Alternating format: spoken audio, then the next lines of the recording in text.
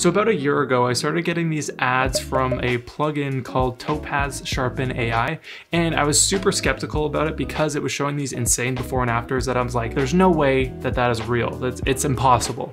They were basically showing motion blurred photos that were then sharpened with their tool. Of course, as a photographer who shoots a lot of action photography with like mountain biking, skateboarding, snowboarding, those kind of things, sometimes my shutter isn't perfect. I do have a bit of motion blur and I unfortunately have to reject that photo. Just get rid of it, can't use it. And because of that, this program really piqued my interest because it was totally up my alley, and if it could save a few photos that I would have thrown out, might as well give it a try. So I ended up getting my hands on it, and for the last 6 months I've been using this tool, and I honestly can say it is by far my favorite tool for Lightroom and Photoshop, and it's a plugin that can be used within either program super easily. So in this video, I want to walk you through why I love this tool, show you a few examples of images that I've fixed with this tool, as well as cover some pros and cons, figure out if it's right for you, and just open your eyes to the possibilities of this insane plugin that's way better than the sharpening tools that are available in Lightroom or Photoshop, in my opinion. So I was recently in Japan and I have a ton of street photos that I took there, and this is the perfect time for this tool to shine because I was just shooting from the hip. I wasn't really taking care of my settings, and sometimes I ended up with photos like this where my subjects were completely blurred. Now in this particular case, I wanted to get a shutter drag of the train going by, but I obviously didn't want these two people to be blurred too. So previously I would have just thrown out this photo because it's unusable, but with the help of Topaz Sharpen AI, we can fix that. So to access this tool, all I need to do is right click, go to edit in, and then Topaz Sharpen AI, then it will open up for you. It also keeps all of your Lightroom adjustments, so it's like just for sharpening, at least that's how I use it. Once it opens up, the process of it is pretty easy because if you have the automatic model parameters enabled, it will just automatically find the best sharpening version for your photo. Now you can go through these different sharpening models depending on your particular image. So for example, this photo here would be motion blurred and very blurry. So the sharpening model is pretty good. However, I often like to see a few comparisons, so I'll click on the comparison view, and then it shows me a couple different models. So I have motion blur very noisy, motion blur very blurry, out of focus normal, and too soft normal. So I'll just move these previews down a bit so we can see a better view of our subjects or the main things we want to sharpen. So looking across all of these models here, I actually really like the look of the motion blur very blurry model compared to all these other ones. You can see the pretty insane difference that it has. So I'm going to click on this model here, and then I'm going to go back to my comparison view. So my original and then the new updated model, as you can see here. Obviously our subjects are much sharper than before, but the problem is that this applies to the whole photo. So the train, for example, that I wanted to look blurry is now trying to be sharpened by this tool. And that is an issue that I don't really like with creative photography. However, there's an option here called the select feature that we can actually create a mask of our subjects so that only the areas we want to be sharpened are sharpened. To use this tool, literally just turn it on and then it will auto select your subjects. If you've used Photoshop before and the automatic selection tools there, it's very similar to that in the sense that it automatically detects your subjects and then applies them to a layer mask type thing. So anything that's white is going to be sharpened in your image. Now in this case, looking at the back of this man's head, it wasn't sharpened, so the mask messed up a little bit. I can click refine, and here anything that is red is being affected by our sharpening adjustments. So I'll click on the add brush, and then I'll go and paint around the edges of my subject's head that it missed, go around his shoulders like so. And even though it spills off the edges a little, since it is a sharpening adjustment and it's quite subtle, even when it spills off the edge of a subject, I find it doesn't really make that big of a difference. But I'm going to go ahead and sharpen the entire foreground here, all the cement and stuff on the ground. I'll sharpen over this subject here as well. And I'll even sharpen the sign and these traffic lights, or these train lights, I guess, up on the top there. So now everything we have here in red is being sharpened with that motion blur model. I'll click update to apply those changes. Now you can see our mask is updated, and looking at our new image, our subject is sharper. The cement is much sharper, looking at that before and after again, along with our secondary subject, and the train sign here, or the lights, are much sharper as well. But the motion blur of the train is left unaffected, so we've essentially totally recovered this photo. So with all this good, I'll click apply, and then it saves it back into Lightroom. With my original on this side and my updated version here, it's almost hard to believe how good of a difference that is. Like, this updated version actually looks like the photo I took was sharp, which it clearly was not, as you can see here. It does a really good job to sharpen up a lot of the details here, and this is now a photo that I can actually save and share, but before I would have just had to thrown it out even though I liked the composition of the photo. So this is just one quick view of this tool, but let's go through a couple different examples to see how this tool compares in other types of images and where it starts to struggle and not work very well. Now here in this next example, we have a photo of a snowboarder, and there's a little bit of motion blur, and I guess he's slightly out of focus as well in this photo.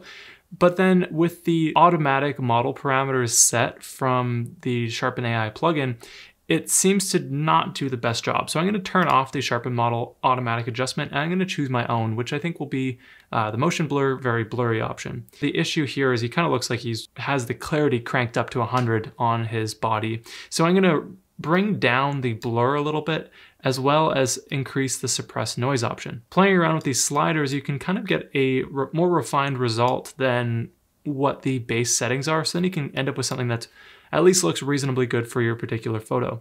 Now, looking at his helmet and his eyes and stuff, this looks a lot better in my opinion. However, I don't really like how it's adjusted the trees and stuff, as well as the gloves and the little details of the wording on his jacket. So I'm gonna once again go to the select option, and it will automatically select my subject for me. Now you can see the background isn't as sharpened anymore, but we still have some of those issues around our subject. So you could go and refine those just by subtracting them from the mask here. But overall, because this is a more wide angle photo, I think this works pretty good for my needs. Now, one thing that you might have noticed there that I mentioned is it made the words look a little bit weird, and it didn't correct them perfectly. And that's an issue that I've been finding frequently with this tool, is that with very small details, such as lettering on a toque or a hat or clothing, or even like small tree branches in the background, I find that when those are blurred out, it has a hard time to reconstruct them in a reasonable way. Usually there's like a little bit of ghosting or something like that, and it doesn't always look the best. Let me show you another example to highlight what I mean. In this other example, I've just gone ahead and cranked the remove blur up almost to 100, which does make the photo look a little bit like over clarityed, if that's a word. But the point I'm trying to prove here is that the wording of the Smith goggles here, they just don't look quite right. They still have a little bit of ghosting, and things just aren't looking perfect. You could say the same about some of his face and things. However, I feel like the sharpness of his jacket, if we just brought down the remove blur amount and the suppress noise sliders, we could get a more reasonable result here. However, the wording is a dead giveaway that something crazy has been adjusted on this photo. And in these types of cases, I find that this tool doesn't work super well when there's those really small details, such as wording, like I said, that it just does funny things. Now, even looking at the tree branches in the background here, there's a lot of really small, tiny details, and this is where the tool will struggle once again. It kind of does this weird parallax looking effect in the background, but obviously it's significantly better than the original. It's just something that is a side effect of the tool, I guess you could say. I think because of this, that's where these selection options become so helpful. But to change gears a bit, there's one more example I want to show you, which is reconstructing a blurry portrait that I think is really impressive, and I think you'll enjoy seeing too. Now, in this photo, my subject is a little bit too blurry because it was really low light and I had too slow of a shutter. I got the wrong settings on this particular shot.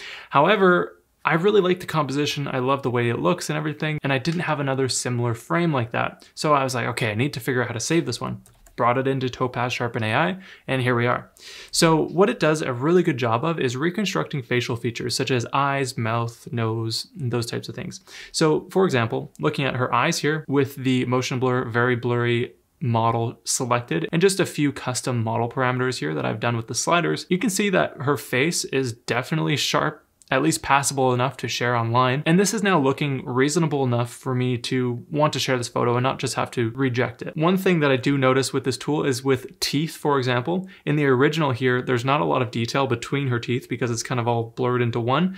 And so because of that, we kind of have some weird looking teeth when we look up close and after this particular example, but I think depending on your photo and how the pose of your model is, this might not always be an issue, but in this particular photo, it is kind of something funny that happened.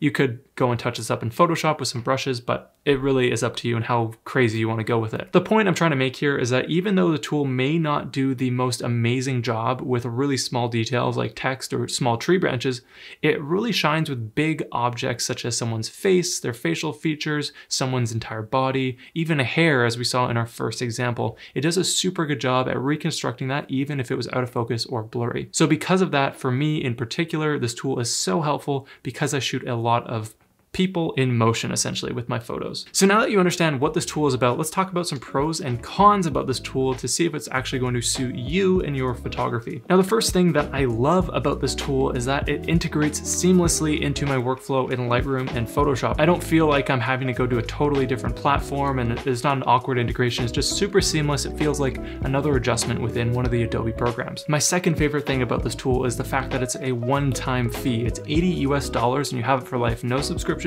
no any of that stuff that we all have to pay for everything now apparently. So that's something that I really do appreciate, although it might be a little bit of a steep price if you're kind of just getting into photography or if you're not 100% sure that you'd have the right type of photos for this tool. Now, the third thing I really enjoy about this plugin is the fact that it's so easy to learn and use. Like from the first day that I started using it, I didn't feel overwhelmed by the tools. It all felt super straightforward, and I wasn't like spending a ton of time to learn a new program like it can feel with like say Luminar or learning Photoshop or something like that. It feels a little bit more overwhelming with those types of programs where you're like, oh my God, there's a million tools right now. But in Sharpen AI, it's super straightforward. You can pretty much pick up the program and start getting good results with it without having to watch like hours of tutorials online. Ultimately, I think that this tool is super, super useful if you shoot portraits, sports, wildlife, anything in low light, or of course street photography where you're just shooting from the hip and you're not always having a close eye on your settings. You might end up with a bit of motion blur. Now, with all those great things said, there are a few downsides that are worth noting. Like I've showed you earlier in this video, there's like the little details like wording and small tree branches that I don't think it does the best job with,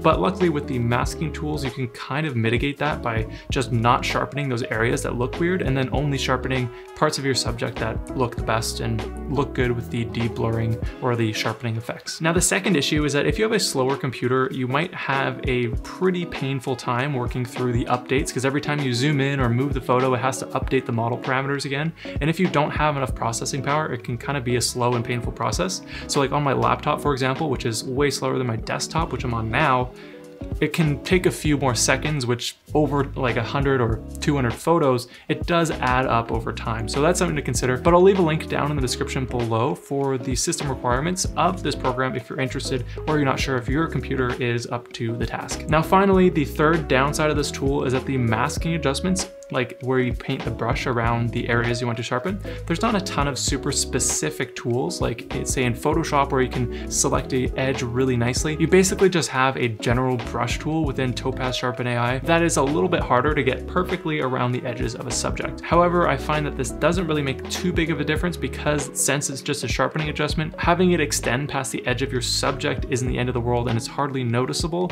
when you're zoomed out. So ultimately, if you take a lot of photos, particularly of things in motion, whether it be people or animals, I definitely recommend checking out this program, and you can even get a 7-day free trial for the program down below. Now, if you did enjoy this video and you're interested in supporting this channel, I'll also leave my affiliate link down below if you're interested. I'll get a commission from your purchase at no extra cost, but it does help to support this channel and make more videos like this one. I appreciate you if you choose to do that. If not, all good. So basically, after 6 months, those are all my thoughts of what I love and don't love about this tool. Hopefully that helped you to decide whether or not this is something you'll be interested in. And with that, that's all I have for you for today. If you're interested in Lightroom and Photoshop, of course, make sure to hit that subscribe button down below because that's all I talk about on this channel and I love photo editing. So if you do too, let's hang out, hit that subscribe button, and I'll catch you in the next video.